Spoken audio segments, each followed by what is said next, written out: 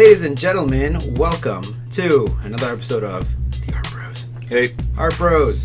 Today, Mike and Fancy Dave are here. Hey. And we are talking about tapestries. Tapestries. Big woven shit. Big woven shit. Big tapestries and unicorns. Yep. Tapestries and unicorns, alright. And fabulous clothing. That we are. Fabulous clothing. Look at these gentlemen. Their garbs are beautiful. So dapper. Yeah, so dapper. Look at that. And anyways, so we're talking about the unicorn tapestries, otherwise known as the Hunt of the Unicorn. Now, these things are in the cloisters in New York, in the middle of the ghetto. Beautiful museum. Go check it out because these things are huge. In fact, I don't think that these photos do justice of how big they are. No. They are monumental. I've seen them in person. They're huge, but we are going to start talking about each one and the story that they tell.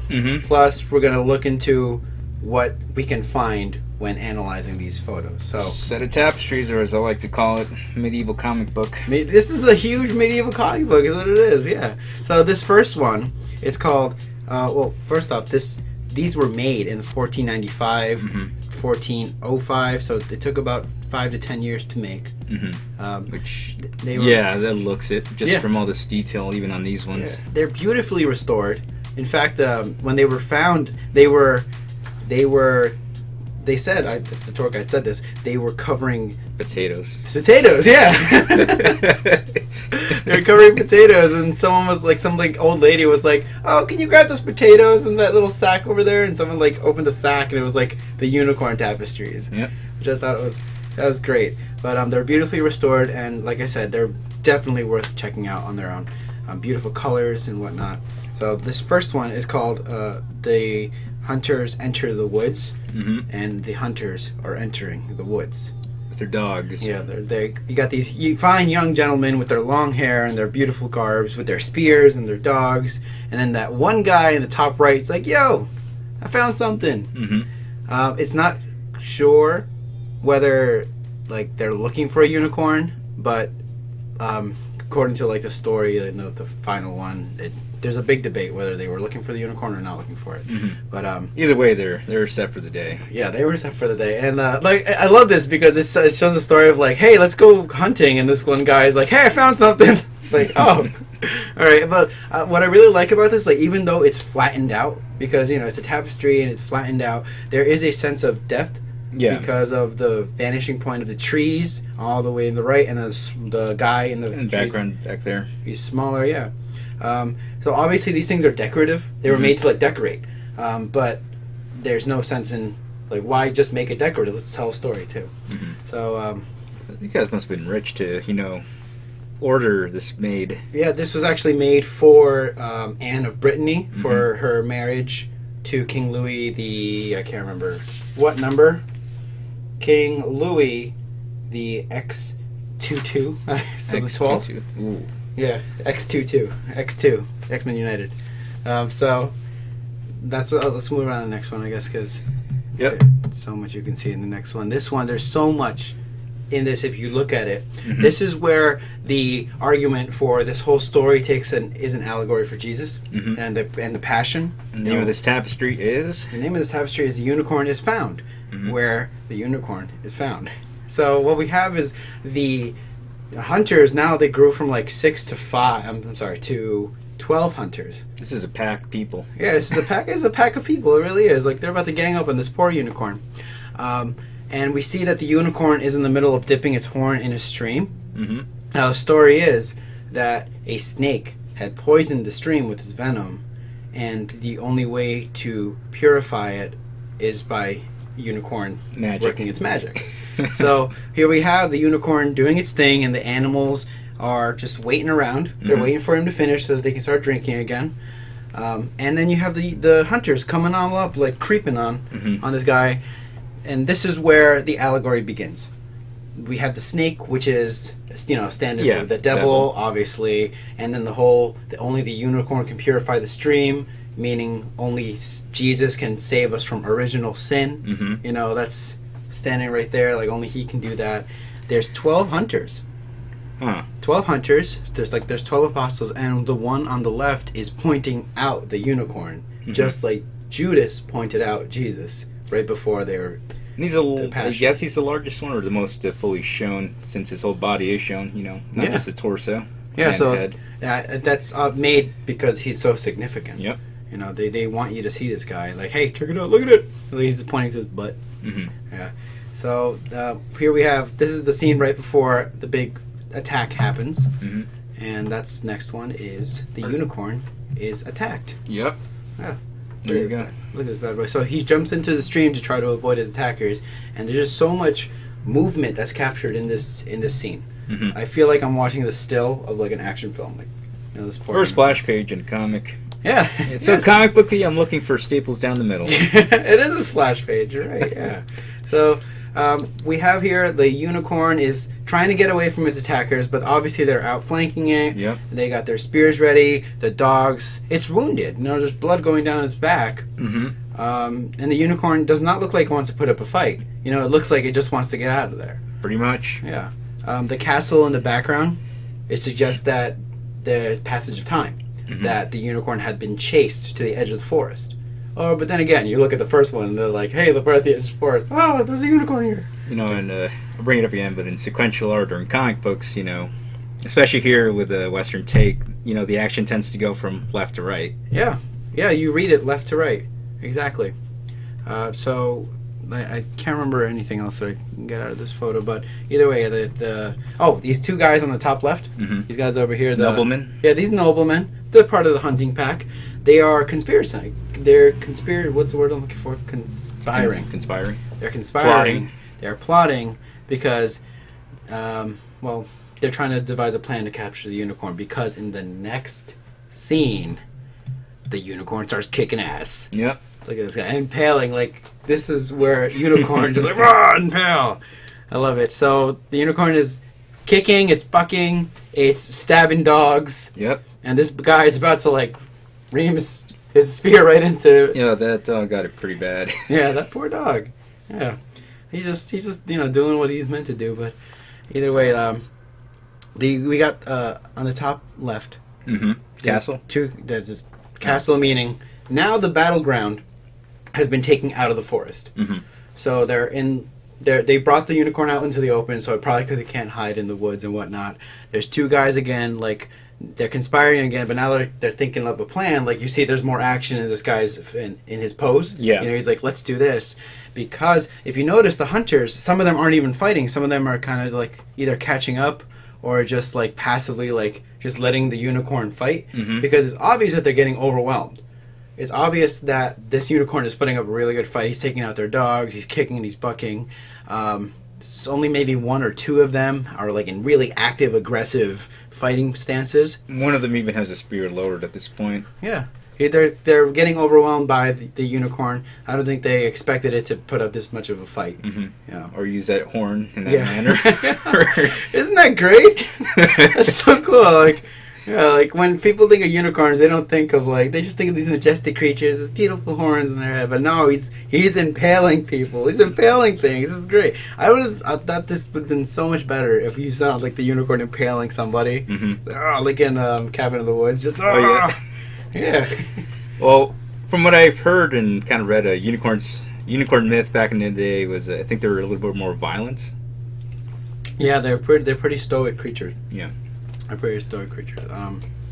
But yeah, I should mention that before that there is an obvious reference. There's a lot of myths references to the unicorn. Like, obviously the people who made this, or the person who made this, knew about unicorns, because if we go back to the unicorn is found, which I should have mentioned before, the hunters are waiting for the unicorn to finish its magic, because the myth is you must never get in the way of a unicorn while it's performing magic. So I think it's kind of ironic that these hunters are waiting for the unicorn to finish before they kill it, because it kind of shows like the respect that they have for the creature, or just the respect to or the superstition that they have about the myth. Yeah. Yeah, but anyway, to go back here to the unicorn defending itself, and bam, impalation and kicking. This is one of my favorite ones. Oh, it's really good. Any significance to that tree? There's the fruit? Not that I would know of, but I know that a lot of the flora and the fruits in this whole series are not by coincidence. Everything is intentional. Yeah, because there's a lot of detail, as you said, into the plants, the trees.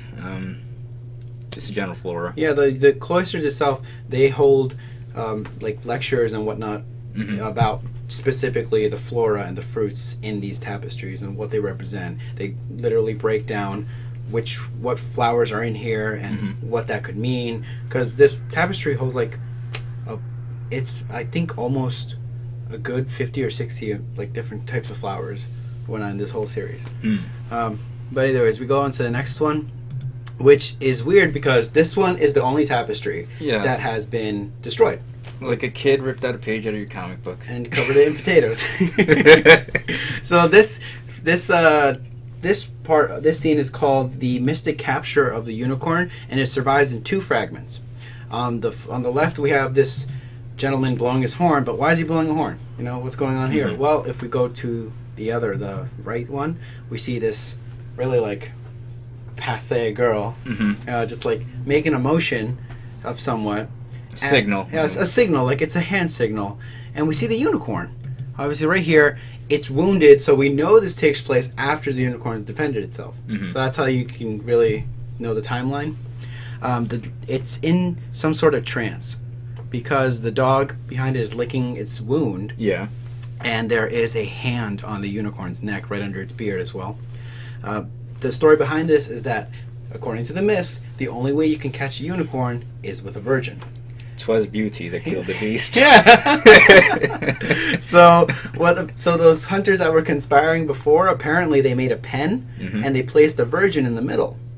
And so the unicorn, being attracted to the virgin, walks into the pen and just is in this trance of the unicorn. And then we get this bitch over here, like making her hand signals to the hunter, who calls the other guys. The unicorn got honeypotted. He did. He got honeypotted. He did, yeah.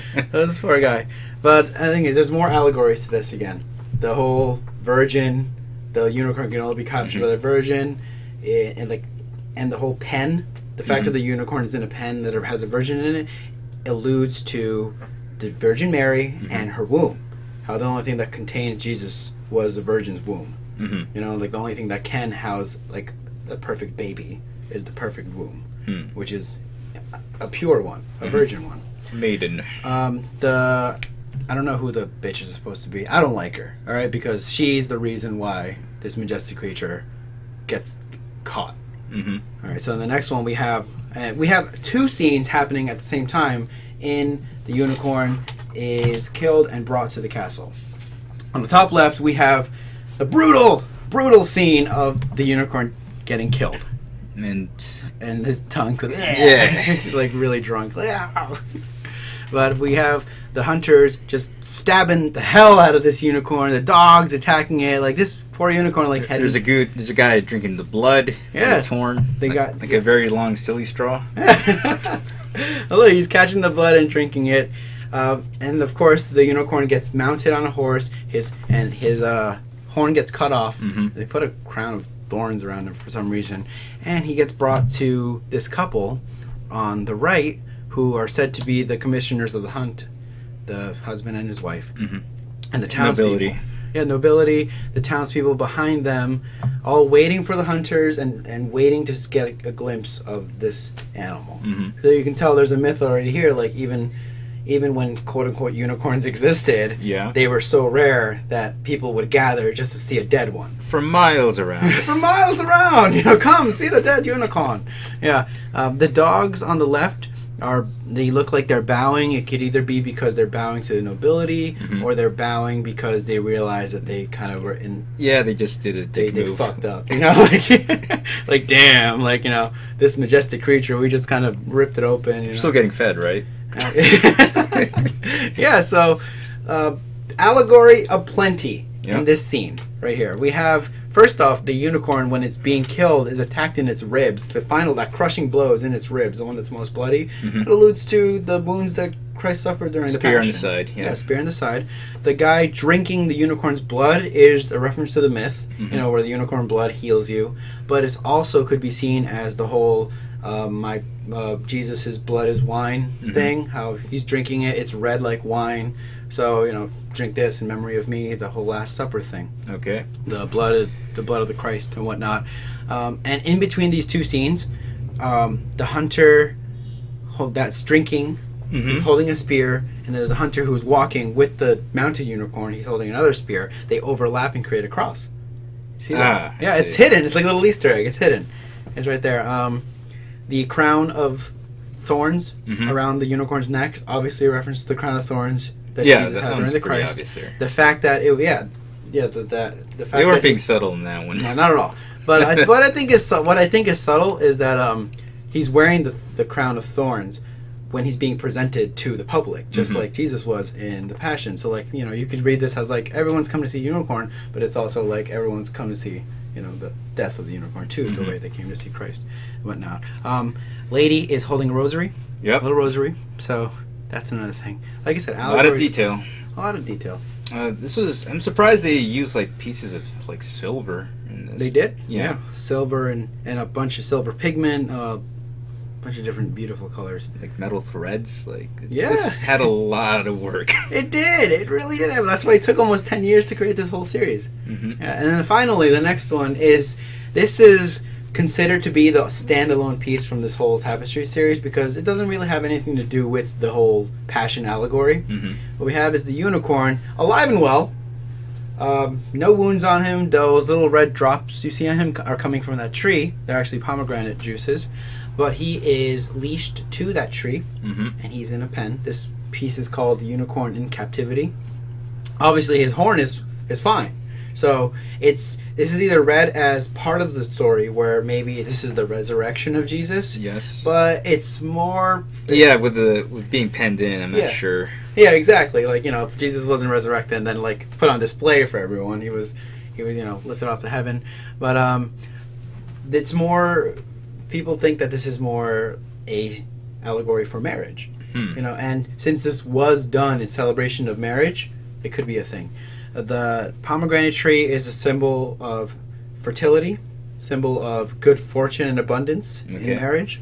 The pen that the unicorn is in, plus the whole little leash around its neck, could be a symbol of, like, the ring. Oh, okay. Marriage ring, you know, whatnot. Those are kind of the only two references to marriage. Apparently, actually, the flowers, too, have something to do with marriage, but I ain't no botanist. So, yeah, we have that. This piece is actually the most well-known of the whole unicorn tapestry. Yeah, this one I kept seeing a lot in Good Resolution online. Yeah, it's kind of sticks out of the rest because it's not really... Yeah, it's first off, it's a different orientation than the rest of the. If you go see these in person, the unicorn tapestries are like nice squares, but this is the only one that's a long rectangle. It's a vertical too. So that gives you another. It could be maybe that's the way it was found, but it also it's just this is not meant to be part of that story. I think, you know. I like to think that maybe this one was made first. Oh, in celebration of the marriage. In celebration of the marriage, yeah. But yeah, there's that. There's that. Yeah. So yeah. Well, so this medieval art. This is what this is. A lot of symbolism. A lot of symbolism. A lot of drawing from scripture. A lot of drawing from Bible, which is extremely apparent in most medieval art. Commissioned by royalty and nobility. Yep. Yeah. So there we have it. This is a brief overview of the unicorn tapestries. Like I said, it's extremely worth the visit. So go check it out, especially if you're in the New York area. In the cloisters. In the cloisters, yeah. So other than that, Fancy Dave, tell me what you think about these unicorns before we go. Man. What do you think of these? Do I even have to say it? You know me, Mike. I like it. You like it? Yeah. But yeah, no. I do like it. Like I said, I do appreciate the stories, considering I'm a big comic book fan. I obviously saw that once I saw the series. I didn't even think about that until you brought it up, honestly. Yeah, it's like the first thing that kind of stuck out to me. So I do enjoy a good story, even though it's quite the brutal ending. Yeah, a sad ending. Yep. Well, if you actually that ending could be sad too. If you're just in captivity. He looks so happy too. He's just like, I'm happy. I think. I think I'm okay with this. Okay, yeah. All right, and Art Bros approved, man. Yep. I love this series. It's one of my favorites. It really stayed with me when I saw it. Okay. All right. Anything else? No, that's pretty much it. Oh no. You can follow us on Facebook. Yep. Search the Art Bros on Facebook. We're on Twitter now. @art_bros. Oh. So you can follow us on Twitter now, and of course, subscribe to us on YouTube. Subscribe to us on YouTube. That would help us out a lot. Tell us you like these. You're going to see a lot more. And share us out. Tell people about it. Yes. And if you never heard these unicorn tapestries before, you are welcome. Mm-hmm. You're welcome. And if not, you're super cool people now. Word. All right. So I guess till next time, people. Till next time. Art Bros.